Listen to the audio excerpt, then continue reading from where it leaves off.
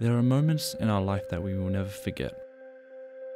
We take them like photographs, capturing them in our minds forever. But there are some moments that define us, shape us as a person, for better or worse. These moments are the most important times in our lives. Like colours, each of them are unique, all of them carrying a different emotion, a feeling. In the last few months, my life has changed forever and have been defined by these moments. My name is John, and this is how I die.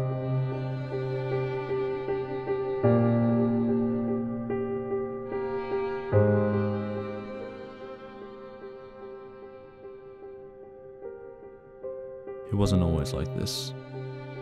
I was happy once.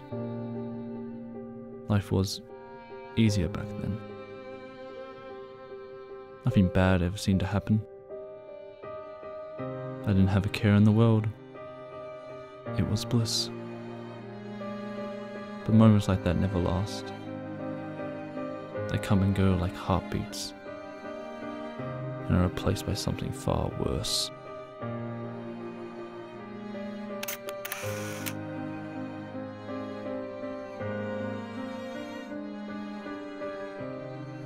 No one knew what was wrong with me. No one could help me. I didn't know what to do, so I ran. My home becoming my prison. I'm not sure how long I was there.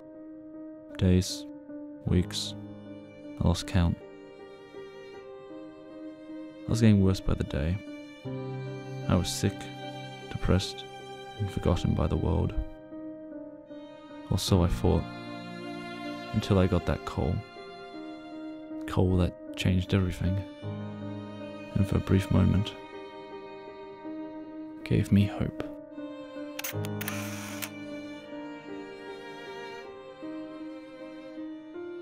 That's the dangerous thing about hope.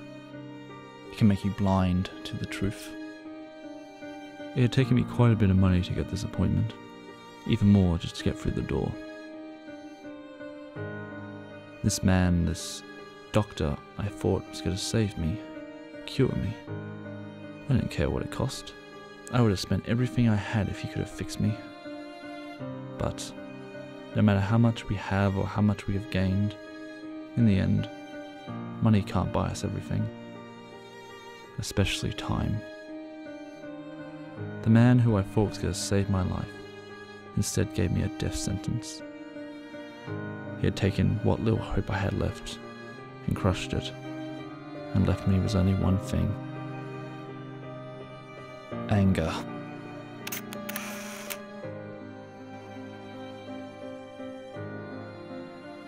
I waited for him for over a week, hiding in the shadows, waiting for the right moment to strike.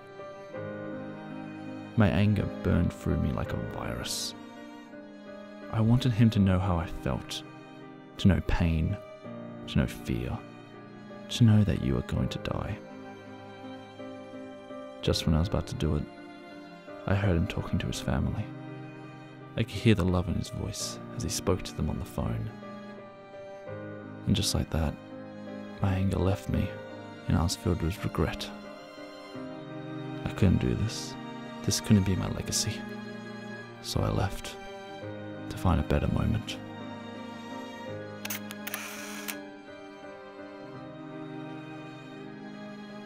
There are moments in our life that define us. They set us down the path that we're going to take in life, and sometimes those paths are terrifying and horrible, but there is always good where there is bad. I don't have much time left. It's funny how you only appreciate something when you're about to lose it. I don't know what will happen in my last moments, what I will experience, but one thing is for certain. This may be the story of how I die, but it's also the story of how I lived. My name is John, and this is my moment.